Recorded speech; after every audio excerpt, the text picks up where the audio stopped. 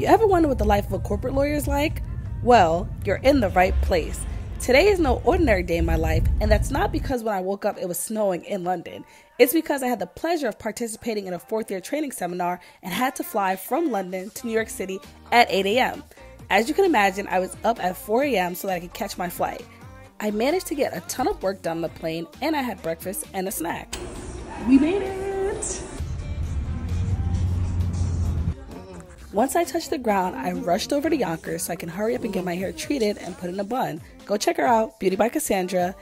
Dinner was at 7:30 p.m. and I got to my hotel at approximately 6:45, but I had to send a ton of emails before I got dressed. Literally got ready for dinner in like 10 minutes. So the dinner fit. I got home from dinner at around 10, but I still had tons of work to do. It's officially been 24 hours since I have slept. It was a long night.